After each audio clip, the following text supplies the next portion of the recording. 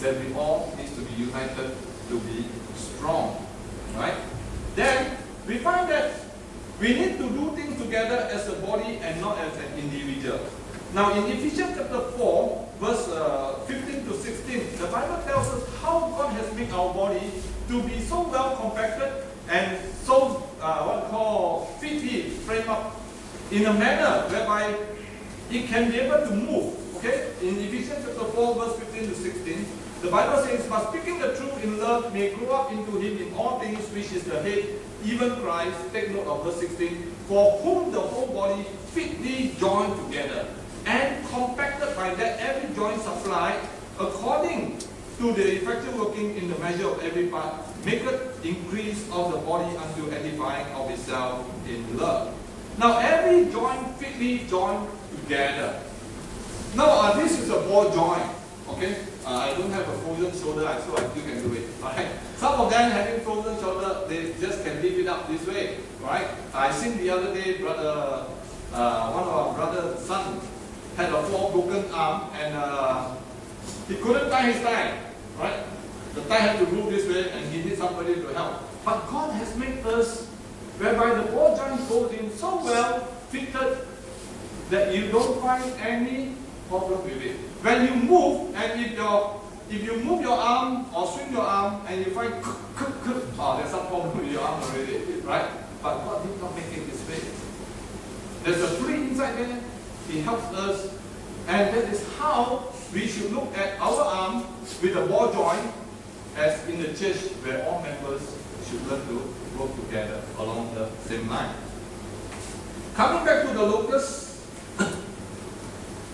the Bible tells us that when the locust comes in group, it affects the whole land of Egypt. So if the church here moves in groups, you know what will happen to the community? In Acts chapter 17 verse 6, these that turn the world upside down are here. This community will be known as the community that turned Ipoh upside down, if you move in groups. And let me suggest to you how to move in group.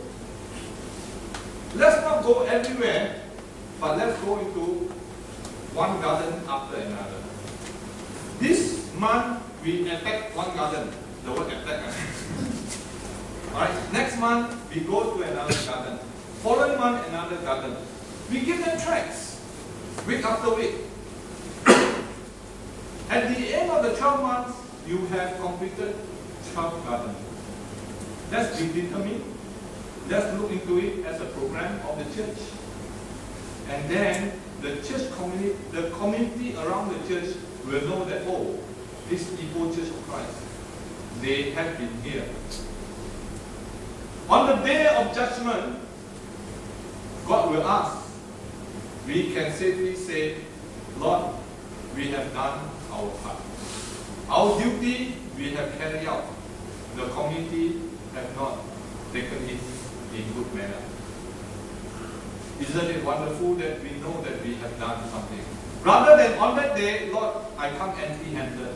I'm sorry I didn't do anything. What would the Lord say to us? Look at the grasshopper, devastating because they work in the group, in the team spirit. Right? Let's come to the last part of the ending of this little creature called the spider. The spider, in as much as the Bible says they can be found in the king's home or king's palace. Right?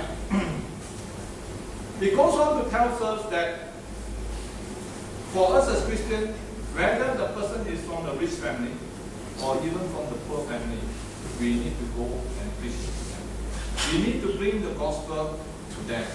We can't go into the king's palace, then we can be able to get someone else to go into the king's palace. The gospel is for all. The gospel is for those who are rich and those that are poor. Right? Now, Paul, the apostle, went to the community, to the poor, to the multitude. He also preached in the king's palace, that is Caesar's palace. When he was in prison in Rome, he actually shared the good news. Now some of us may come from different profession. Lawyer, you have your group of people who are in the law. Most of the time, who can reach them? Probably you are the one. Doctor, likewise. IT specialists, engineers, contractors, you will reach your own community. Now, if they refuse to accept it, you have done your duty to reach out to them. And therefore, the spider may weave a very nice web to trap the housefly or any other insect. There are times whereby no insect comes. Well, it's not his problem. His problem is to trap so that he can have something, right? So our work is to preach the word of God. Whether the person responds or not is up to the person concerned. The important thing is for us to share the word of God, right?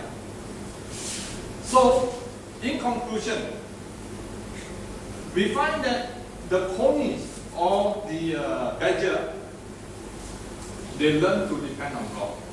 So I want to encourage each one of us to learn to depend on God. Number two, the locusts, they learn to work together as a group.